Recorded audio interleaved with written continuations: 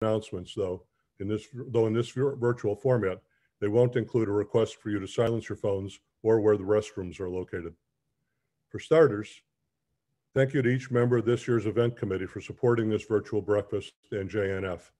Because of the large number of committee members, I'm not going to read off their names. You saw them in the scrolling announcements before the program actually began and in the promotional materials for today. But we are very grateful for their efforts in making today a success. We must also thank the Temple's board and officers led by President Don Solomon and the Temple staff, especially Janice Hadesman and Leslie Haynes, for their many hours of work preparing for this morning. Thank you also to JNF staff for all of its help and guidance. We also want to recognize Jill Weininger and Ellen Hattenbeck, long-standing and active members of our congregation who occupy leadership positions in JNF. Ladies, for that and other reasons, we are proud of you. Of course, we are grateful to Rabbi Lippman for being with us today. We are eager to hear his comments. And as always, we appreciate the inspiration, time, and value contributed to today's program and the Temple by our own clergy, Rabbi Helbrun, Rabbi Weisberg, Rabbi Mafik, and Cantor Kahan. And as they say, last but certainly not least, there are a couple of other people in attendance today who we want to recognize for their support of Israel and for all the leadership they provide and the good work they do. State Representative Jonathan Carroll and his wife Katrina, and U.S. Congressman Brad Schneider and his wife Julie. Brad, we are very happy to hear that you are on the road to full recovery and wish you a refuah shlema. Thank you all again for joining us today and supporting the great work of JNF. Hopefully we will all be able to be together in person for our 13th annual breakfast for JNF. And now I turn the microphone over to Rabbi Helbrun. Good morning. It's wonderful to have all of you here with us. We are excited to have Rabbi Lippman joining us this year. And I couldn't let the moment pass without sharing a Devar Torah with you. A little word of Torah to kick off this morning. I just wanted to turn back to last week's portion, which we read yesterday, which talks to us about this momentous occasion, perhaps the most important moment in Jewish history, when God appears to the Jewish people at Mount Sinai and we receive the 10 Commandments. And I think it's interesting to realize that this Torah portion where we are receiving the 10 Commandments is called by the name of Yitro. Now, what is Yitro? Yitro happens to be Moses's Midianite father-in-law. It's a little odd, right? We're getting the Torah at Mount Sinai, this event, this moment that binds us to God as a people. And the portion is named after his wife's father. Why is that? And I think we can understand why that happens from the very beginning moment when he is introduced to us. He's introduced to us as coming to greet Moses. He's heard about all of the incredible work that Moses has been doing. And he comes to greet Moses, who's on this journey, not just to say hello and mazel tov. He actually has some people with him he wants to present to Moses. Those people happen to be his wife and 2 sons. Moses, when he went off back to Egypt, started that journey with his wife and 2 sons and then sent them back home. He went on the way by himself. And Yitro is there to bring his family, Moses's family, back to him. And I think that the reason this portion, one of the reasons, might be named for Yitro is because we oftentimes, especially if what we are doing is important, and what could have been more important than the work that Moses was doing, we lose sight of other aspects of our life. We'll forget about our family. We'll forget about those things that are at our heart and center of our being, our family. Moses is headed back to Sinai with the Israelites after having conquered Egypt with a little assistance from God. And he doesn't think twice about going and finding his wife and kids and bringing them along with him. They're out of his mind. And Yitro says, Moses, slow down. What you're doing every day is vitally important. But don't forget those other needs that are central in your life. Don't forget your family. And as Jews, I would say that extends, right? It extends to our community, our Jewish community, our congregation. And it extends to our homeland, to Israel. And there is no organization that cares for the land of Israel like JNF. They, since before the state was founded, they helped us to have a home, to come back, to return to the land. And the work they continue to do to make Israel a place that is accessible to all. You're going to hear more about that from JNF themselves, so I can let that be. But let's just take that moment to express a word of gratitude to Yitro, who reminds us that the work we do every day is important, but don't forget those vital commitments that we have to those things that are central in our life, our family, our community, and our homeland, Israel. May we strive to follow in the footsteps of Yitro and Moses, and may we strive to continue to build up the land of Israel. Thank you, JNF, for giving us this opportunity to share and learn together this morning. 13 years, I think, and counting. I'm going to turn the morning over to Jill Weininger, who's going to share a message with us now. Good morning to all of you. I miss my TBE family and all of our friends so much, and I hope that all of you are doing well. I first became an investor in Jewish National Fund at the first Temple Beth-El breakfast for JNF when Rick Krosnick introduced us to a project focused on water security in Israel. I still remember the feeling many years later when we visited Israel with fellow congregants and Rabbi Helbron, and we saw the reservoirs and the purple pipes for the water reclamation, and the sense of pride that both Bruce and I felt knowing that we had been a part of that project. Today, many years on, I'm proud to be the president of Jewish National Fund's Illinois Regional Board. And during my years on the board, I have learned just how much Jewish National Fund does to build and invest in the land of Israel. With projects that range from job training to agricultural investment to supporting people with special needs. But our work works two ways. We also support programs that are meant to benefit Jews who live outside of Israel. From our Mus High School program for students to spend a semester of their high school years in Israel, to college gap year programs, to our newest program called Fuel the Truth, which is designed to equip young professionals with the tools they need to be effective advocates for Israel and combat anti-Israel sentiment in a respectful way in conversations in their daily lives. It's not an exaggeration to say that the work of Jewish National Fund touches the lives of every single Israeli. Jewish National Fund is ensuring that Israel is a part of the next generation, both here in the US, in Illinois, and within our own Temple Beth-El community. The video that we're going to show you is just a hint of all that Jewish National Fund does. And I invite you to lean in, engage, and learn more, and become a partner with Bruce and I as we all do our part to build a vibrant and strong Israel.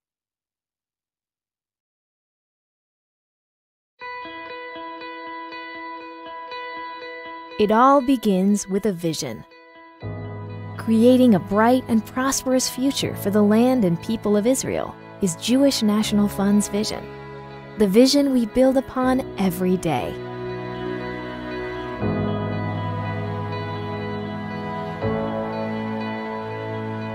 To create change, you need a vision. A vision of lush and breathtaking forests where once was only rocky and brown land.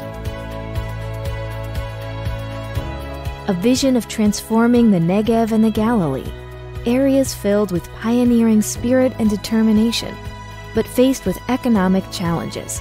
We're helping these areas reach their potential by creating jobs, housing, tourism, and quality of life opportunities, injecting a vitality that is transforming them into places people want to live.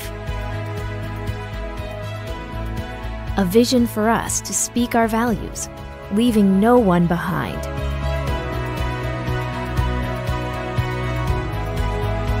A vision of quenching the thirst of Israel's population and allowing the agricultural economy to thrive by bolstering Israel's water security with reservoirs, drip irrigation, and river rehabilitation.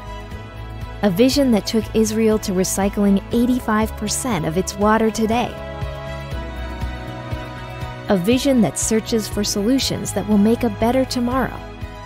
From state-of-the-art greenhouses to flourishing pepper and flower farms to high-tech labs that are working on medical breakthroughs. A vision of a continuum that engages at every age, from the time you're born through adulthood and beyond, ensuring that we are raising tomorrow's leaders today. A vision that understands that a nation must know its past to create a stronger future, that the stories of our history are preserved to be retold for generations to come.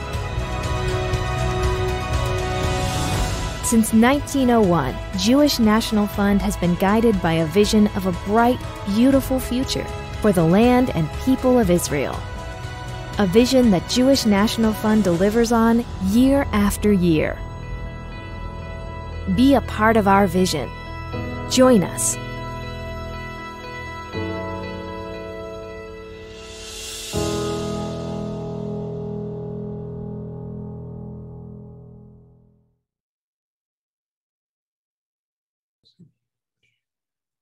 Thank you all for being here with us today to hear Rabbi Lippman.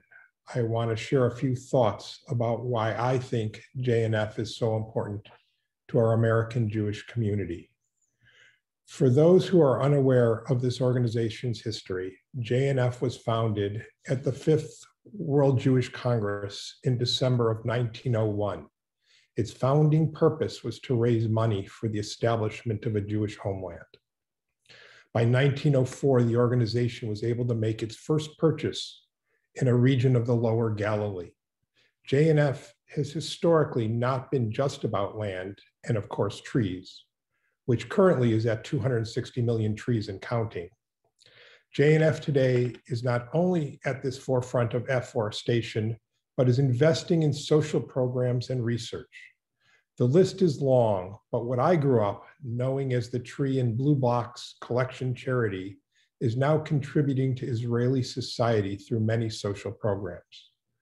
I want to share an abbreviated short list of some of these programs, which includes fortified indoor playgrounds for at-risk communities in Israel, heritage site preservation, programs for citizens with disabilities and special needs. February happens to be Jewish Disability Awareness and Inclusion Month. One such program that captures my empathy is what is called Special in Uniform. This program allows physically and mentally challenged Israeli citizens the opportunity to integrate into the IDF. The program helps them serve in the IDF and learn potential life skills to help contribute to Israeli society after their military service. The program has been so successful, Special in Uniform is being considered for the US Army. And by the way, any donations made this month in February and designated to our special needs and disabilities work will be matched by the Bookbinder Family Foundation and the Feinberg Foundation.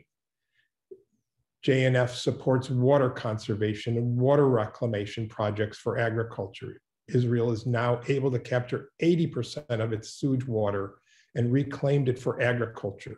We share this knowledge and technology throughout the world, but especially in vulnerable regions like sub-Saharan Africa. There are projects on renewable energy, food security, and even a culinary institute in the Galilee. JNF is working to develop the communities outside the large population centers working to develop communities in the Negev in the south and the Galilee in the north, away from the major population centers in Israel. We're engaged in Jewish and Israeli advocacy through high school and collegiate programs. Friends, we are hopefully reaching a slow resolution to this unprecedented pandemic of our lifetimes.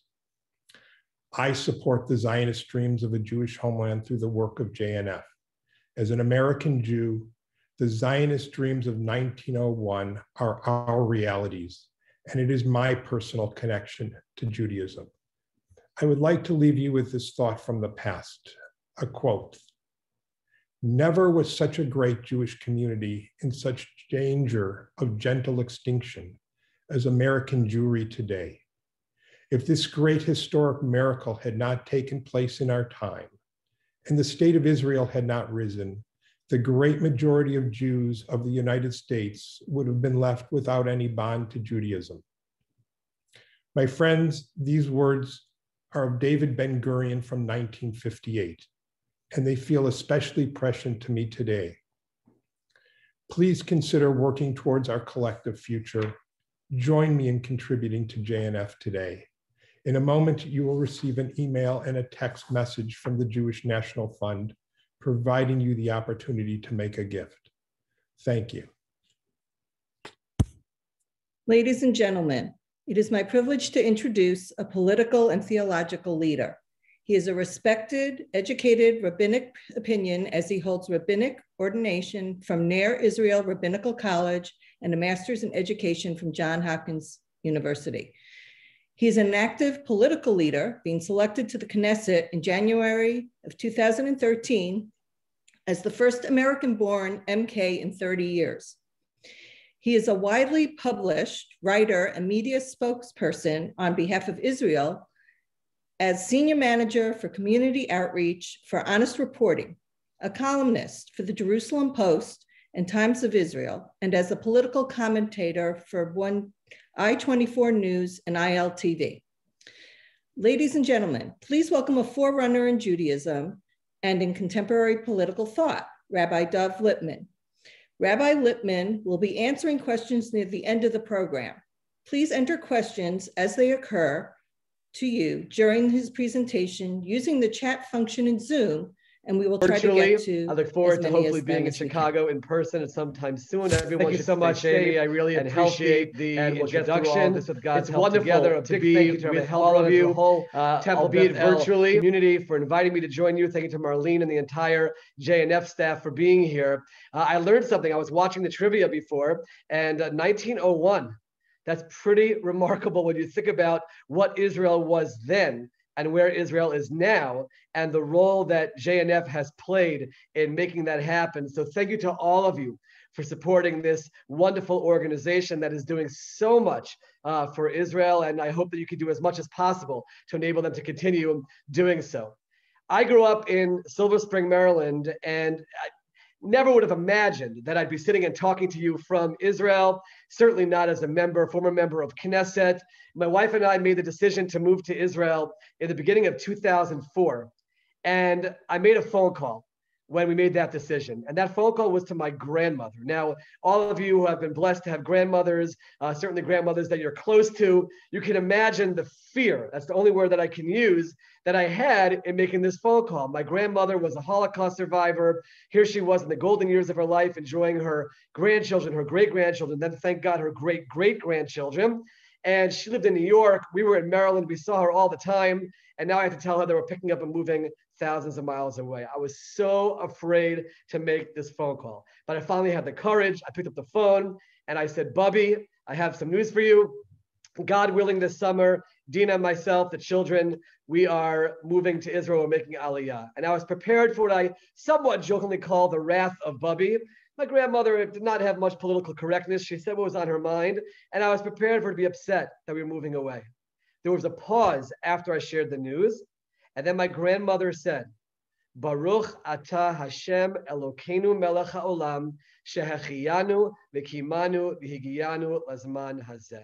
She said a blessing, giving thanks to God for bringing her to this day. A Holocaust survivor who's now going to see her grandchildren or great-grandchildren move to the Jewish state of Israel. And that blessing from my grandmother rings in my ears all the time and helps me remember the magnitude of what is happening in this story in Israel. I'll fast forward to July 2004. We drove up the New Jersey Turnpike. We went to JFK Airport. We were on one of the first flights of Nefesh B'Nefesh. I want to emphasize a JNF partner organization. We could not have made Aliyah. I would not be sitting here in Israel were it not for the help of Nefesh B'Nefesh with JNF. They chartered a flight. Every single passenger was moving to Israel. Just imagine for a moment the excitement and the enthusiasm mixed with anxieties and fears. And we're getting our children settled on the plane. And the pilot begins to speak to us. Like before every flight you go on, he has an Israeli accent, presumably a former Israeli Air Force pilot. And he went through the whole routine about the flight. And then he said, everybody sit back, relax, and enjoy the flight. I'm here to take you home. I froze in place. The magnitude of what was happening all of a sudden hit me again. First, my grandmother's blessing, and then this pilot. 2,000 years ago, our ancestors were ruthlessly exiled from this land. And we went around from country to country, continent to continent, except for our experience in America. We were thrown out or we ran away. And here my wife and I and our family were blessed to be the links in the chain to fulfill the prayers of our ancestors of next year in Jerusalem. And here we were being the links in the chain to bring us back home. We moved to such an incredible country. At the time, it was 56 years old. Everything we could have wanted handed to us on a silver platter: education for our children, health services, transportation. But I learned in the city of Beit Shemesh, where we live, that there's one thing we haven't figured out how to get right. And that is, how do you take Jews from 2,000 years of experiences all around the world, different national experiences, religious experiences, cultural experiences, put them in this small little area we call Israel, and get along with each other? We haven't figured that out. And for me, growing up in America, where in the streets of Silver Spring, I played ball with my Christian and Muslim, Asian American, African American, Hispanic American friends. These issues of different cultures and different backgrounds didn't mean anything to me. All those barriers were broken down. It was very hard for me to see the tensions in Israel. That got me involved in community activism in Israel. And one thing led to another, and I was asked to be on a candidate list for Knesset in January 2013 for the Yesh Atid party. It was a great honor for me as someone who was just in Israel less than a decade, and now being asked to run for the Knesset. I was number 17 on the list. The way it works here is that every party makes a list of 120 names. There are 120 seats in the Knesset. As every Knesset, every party very optimistically plans their complete and total takeover of the Knesset. No one has ever gotten even close to a majority. I was number 17. The party was polling at about 5 or 6 seats at the time. It wasn't realistic at all for me to get in, but I was there to campaign. There was one person in the world who believed that I would get into the Knesset, and that was my mother, who, like a good Jewish mother, made Aliyah, moved to Israel so she could vote for me in the election. How do you like that one? So she was my support system. And there we were on election night. They announced the results out of nowhere. Our party won 19 seats. I found myself elected to Knesset overnight. I remember being so thankful to God for this opportunity, not just to be complaining all the time about what's happening in the country, but to try to roll up my sleeves and try to make a difference. I found out that night that I was the first American-born member of Knesset in 30 years. I found out during the 2 weeks between the election and the inauguration that I had to renounce my American citizenship, not something that was easy to do at all. It's the Israeli law that requires it. And with tears in my eyes, I stood in the American embassy and raised my right hand and said that I hereby renounce my citizenship in the United States of America, a country that gave my family so much and gave me so much, but I had to do this for the opportunity to serve in the Knesset. My number one fear serving in the Knesset was the issue of Hebrew. I am the proud graduate of 12 years of a Jewish day school education in North America. Somehow Hebrew was lost along the way. By the way, that should become more of a focus. And I had to do something about this. The Knesset gives every single member a budget to learn a second language. Most use it for English, some use it for Arabic, some use it for Russian. And I made history. I was the first sitting member of Knesset to use the budget for Hebrew. And every Tuesday, every day, almost every day, my tutor Nadav would come in. He worked me so hard. And I want to tell all of you, None of you should ever think that Hebrew is the obstacle stopping you from living in Israel, spending time in Israel. You can do it. I'm not a genius of any kind. I worked very hard. That I will tell you, and my Hebrew is still not the level of my English, but I can communicate without a fear of making any kind of a mistake. I had a few portfolios that I had to work on in the Knesset. One of them was the environment, talk about working in partnership with JNF and trying to protect the beauty of this incredible country, which JNF has had a major impact on. So I usually lose half the audience when I tell this story, so I apologize in advance. But I grew up in Montgomery County, Maryland, where over a decade ago, they passed legislation for plastic bags, charging people to use plastic bags. Everyone screamed and yelled, how can you do this? And now no one even thinks about using a plastic bag. And I would drive around Israel, this beautiful country of ours, and everywhere I would see these plastic bags, which don't decompose at all. All they do is give off toxins into the air. So I came to the Knesset with the idea of bringing that law. People looked at me like I'm crazy. One member of Knesset says it the way members of Knesset said it. They said, Dov, you're such a smart guy. What a stupid law. But I persevered and I stayed with it. And eventually a government minister took it as a law. The law passed and went into effect in January 1st, 2017. The first year, we anticipated a 40% reduction in plastic bag use. Would you imagine 70% reduction in the first year as we try to help beautify our country? That's an example of a piece of legislation that I was able to push through and sponsor and push through as someone who came from the United States. I worked on issues of religion and state. For me, it's natural. Jews of all backgrounds can love one another, get along with one another, accept one another, and try to make real progress on those issues in the Knesset, because in Israel, it's not as assumed, and it's a difficult issue in terms of religious pluralism. A number one focus, though, was the issue of the integration of the ultra-Orthodox into Israeli society. I went to a Haredi ultra-Orthodox yeshiva in America, in Baltimore, where most of us went to university at night. We earned college degrees. Why can't they be the case here and let the ultra-Orthodox continue to be fervently Orthodox, but be part of Israeli society? And I was able to get government funding and private funding and start all kinds of programs. And thank God, looking back now, more than 7 years later, we've been able to help 80,000 young men, ultra-Orthodox men, get training, get jobs. I'm emphasizing men because the women were already getting an education, going to work, and now we're trying to help catch up with the men. Army programs, general studies in high schools, and that's a project I continue to be involved with up until today.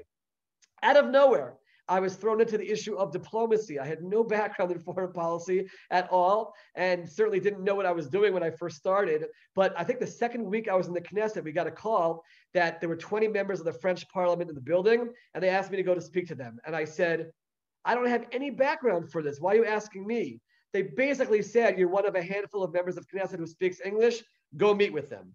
I go into this room, and I just started talking about all the wonderful things that are happening in Israel. Medical advances, technology. There had just been a natural disaster in a third world country. Israel was the only country with a field hospital on the ground. There are all the things we're so proud of about Israel. I was no more than 5 minutes into the presentation, and a member of the French parliament interrupted me mid-sentence. I'll never forget. He said, excuse me, sir, we don't want to hear about all of this. We are here to tell you to stop building settlements. Because Israel is building settlements, the Middle East is in flames.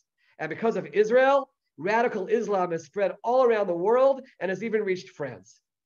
Wow, that's a pretty heavy indictment for our tiny little country. I'm willing to have a conversation with anyone about Israel's settlement policies, and you can be critical of Israel's policies. There's a democratically elected government that makes decisions, but we can be critical of each other's country's policies. But to suggest that because Israel's building settlements, that's why the Middle East is in flames, Israel is the reason why radical Islam is spreading all around the world, that's not something I'm willing to accept. And I used the platform as a member of Knesset, and still do till today, to travel around the world to parliaments and college campuses and make the case for Israel. When I make the case for Israel, I don't say you can't criticize Israel. I don't say that Israel doesn't make mistakes. But there's a line that you cross from legitimate criticism to outright anti-Israel bias, and saying that Israel essentially does not have a right to even exist as a Jewish state. And that is what we fight against. Don't say that Israel's over here and human rights and justice are over here. No, they're one and the same. And you're being misled when you think otherwise. We are in a very complex complicated conflict with the Palestinians. There is no simple solution that anyone can really suggest on the table, and we have to find a way to manage it and work through it along the way, certainly trying to make sure that everyone living within these borders is taken care of as best as possible. So that was another thing which I did as a member of Knesset. But out of all the experiences that I had, what really sticks out in my mind is the summer of 2014. When we went to war in Gaza, after the 3 boys were kidnapped, their bodies were found, Hamas was involved, we arrested members of Hamas starts firing missiles, and we have no choice but to go into Gaza. And by the way, JNF is very involved in helping the children who live in the area around Gaza to make sure that they're safe and they have a fun place to go, so to speak, when they have missiles coming. They even decorate, I was part of it, painting and decorating the bomb shelters. But we were at war in Gaza, and for me, it was very difficult as a former American, never exposed to war like this. But I just want to tell you one moment that happened which inspires me. There was a young American lone soldier named Max Steinberg who was killed in Gaza, and his parents came to Israel for his burial.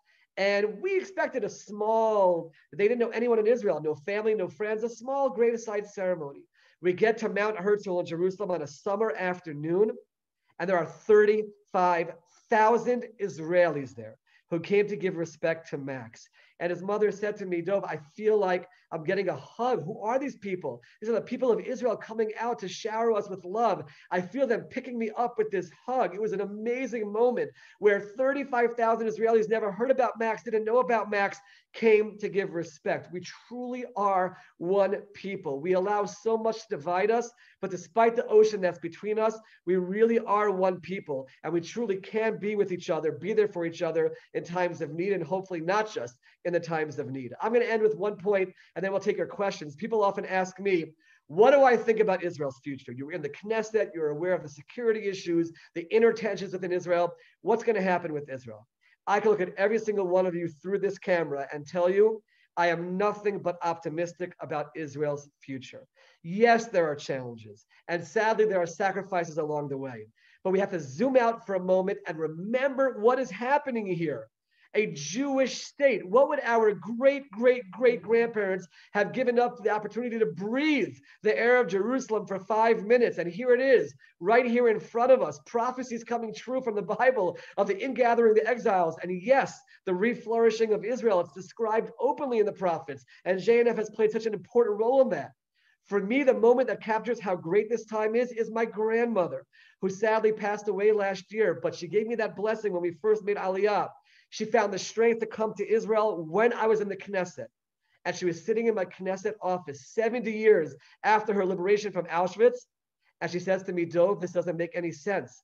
A Jewish state, Israel, Jewish capital, Jerusalem, Jewish parliament, the Knesset, my grandson as a member. This doesn't make any sense. A woman who survived Auschwitz-Birkenau and saw most of her family killed there, exterminated there.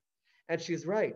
We are blessed to live in the most incredible of times. And the challenge for all of us is to stand up and be counted and be part of this. If we're blessed to live in these incredible times, then we have to be incredible. And I know that all of you are doing that with your support for JNF, and I certainly call on you to do even more as they do so much work to help Israel continue on its positive path. And with God's help, all of us working together, each one of us in our own way, we will help Israel get to its rightful place as a light unto the nations, fulfilling our national destiny and fulfilling ultimately the destiny that we have to light up the world and change the world for the better. So I thank all of you again, and I'm more than ecstatic to be with you today. And now I'll be happy to take your questions. Thank you, Rabbi Lippman, for a terrific presentation and sharing your experiences. We do have some questions. The first one should not be a surprise, and that is, can you please comment on the upcoming 4th elections and what it means to the Israeli people? Don't you all see what a celebration of Israeli democracy this is? We just want to have elections 4 times in 2 years to show that we're a democratic country in the Middle East. Putting that aside, it's a challenging time in Israel. We have not been able to find stability in government. For the 4th time, the elections are very much not about issues, but about yes, Netanyahu or no Netanyahu. And I'm not going to weigh in on the political side with you, but it is a difficult time. And if you ask me, I think that if I had to bet on it, I think we're heading to a 5th election based on what I see the polls are right now. We've just not been able to find a constellation for any kind of a solid government. It's interesting. Israel has definitely shifted to the right over the last few decades as we've made numerous attempts to reach an agreement with the Palestinians, and they've failed or even led to worse situations for us on a security front. But a lot of those right-wing parties don't necessarily agree with having Netanyahu as prime minister. So we'll have to have another event together, maybe post-election. I could just dissect it for all of you and explain what's going on. We did have 39 parties register this past Thursday for the election, but not that many of them will get in. You have to have 3.25% of the vote to get into the Knesset, about 4 seats. But as of now, if I had to rank it, the number 1 option is the 5th election. The number 2 option is Netanyahu gets a narrow right-wing religious government.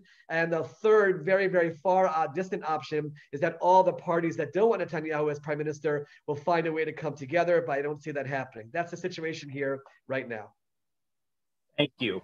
Other than anti-Israel bias, is there a reason why countries have refused Israel aid for things like water reclamation? Very difficult. I'm not a person, again, having grown up in America, who likes to jump to the anti-Semitic card. I don't go there very quickly, but I will tell you, having sat in parliaments around the world, presenting facts, not different narratives, just facts on the ground, it's very, very difficult to come to a conclusion at times that there's anti-Semitism that's masking itself as anti-Israel sentiment. I mean, you look at everything that Israel's doing for the world and contributing. I mean, JNF certainly plays a role in that in terms of the water technology and environmental issues. It's very hard to understand why there wouldn't be partnerships developing. But I will say, we're starting to see a breakthrough. I saw that there was a question about the Abraham Accords. Just my eye caught it in the chat. There are positive things that are happening on the diplomatic front as countries are starting to realize, let's put aside all the old biases and let's benefit from a relationship with this incredible country that can give us so much. My son, in a month from now, hopefully we have to deal with Corona issues, but hopefully is traveling to Dubai as a coach of the Israel National Little League team. By the way, JNF has a plan for helping build baseball fields in Israel for our children to be able to experience a piece of America here in Israel. They're going to Dubai, to the United Arab Emirates, an Israeli team of young kids to play Little League baseball. Just amazing things that are happening. So hopefully that'll begin to spread to other countries as well. But if the bottom line, why do countries not act together with Israel? After sitting with them and explaining to them, there's definitely some element of some anti-Semitism mixed in, because otherwise I really have no rational explanation for it. Thank you. And following up on the Abraham Accords, what is the view of kind of the Israelis on the street on the Abraham Accords? Israelis are exhilarated by it. Even those who are on the anti-Netanyahu camp, they do praise him for that. They definitely see that there have been positive things that he's done and that he's accomplished. And that's really wonderful to see. Israelis flocked to Dubai, I think flocked too quickly to Dubai, because we actually believe that a lot of the corona and possible mutations came from there. But Israelis are thrilled about it, excited about it, and can't get enough of the idea of our visiting Arab countries and Arab residents visiting Israel. So a question about your Knesset run. When you first decided to run for Knesset, what made you decide to run with a secular party versus one of the religious parties? A really great question, and it's an issue that I took a lot of flack for as a member of the religious community. Yair Lapid is very secular in his background, and the party was viewed as being almost anti-religious in nature. It was untrue, but yet it was a risk that I was taking. I believe that there's no reason for religious parties or secular parties. That's not what politics is for. And I actually saw it as an opportunity to work together and break down barriers. And tremendous things were accomplished during that term because we were religious and secular working together. And I hope that it's a model that all Israelis will see as we try to break down these barriers and try to create unity and harmony in Israel. We can disagree with each other. We can live different lifestyles, but when it's all said and done, we're just one family. And we really have to understand that loving one another is not just a cliche, but it has to show itself in practice. And that's what I was trying to do by being part of a party that was secular in nature, but also brought some religious members on board. Thank you. And for our last question, several people have asked is, what are your thoughts about how Israel has handled the COVID situation, and what can we outside of Israel learn learn from Israel's experiences? There's no doubt that Israel has struggled, as every country around the world has struggled in terms of dealing with it. We thought we got through the first wave. Wow, that first wave, Israelis were in lockdown. Everyone kept to it. I'm thinking about this amazing moment that happened last Passover, where there was a call that at 8:30 at night on the Seder night, everyone should go out to their porches and sing Manishtana together. And we did. And all these people who were alone for the Seder were able to be together with others. It was such a beautiful moment, and everyone really stuck to it. But people were hit very hard economically. We're talking about 1 million people in Israel that are unemployed, people all over that don't have jobs, don't have income. Israel has tried very hard to keep up with that and give them the grants and the other financial help that they need. But then when it came to the second wave and now the third wave, people are not being as strict anymore, especially now that we have the vaccines. I'm sitting here talking to you, and I've been vaccinated twice. My wife is fully vaccinated, and there's a certain feeling of relief. But then you hear at the same time that maybe it doesn't cover the mutations, and there's a lot of hesitance about how much do we start opening up. So I think that there's been way too much politics involved. We've been in election cycles through all of this, and I fear that has impacted decision making. So the vaccinations are great, and Israel gets an A+ for that. In terms of everything else, it's been a struggle like it's been all around the world. And all we can do for each other at this point, to be honest with you, is pray for each other and send strength to one another, because hopefully people will keep to the rules as best as possible, and hopefully we'll get out of this as soon as possible, because it certainly has been a very, very challenging time in Israel. I can speak to you as the father of a daughter who got married in a Corona wedding. It was not the wedding that my daughter dreamed of, but her marriage is the marriage that she dreamed of, and that's what makes us the most happy. Thank you very much, Rabbi Lippman, for answering all those questions and for your time this morning. Now I'm going to turn it over to Lonnie Glickson. Thank you again for sharing this event with us. I would again like to thank our co-chairs, Amy and Rich Noren, my husband Scott, and the entire committee, as well as Rabbi Lippman. And we encourage you to continue your important support for JNF.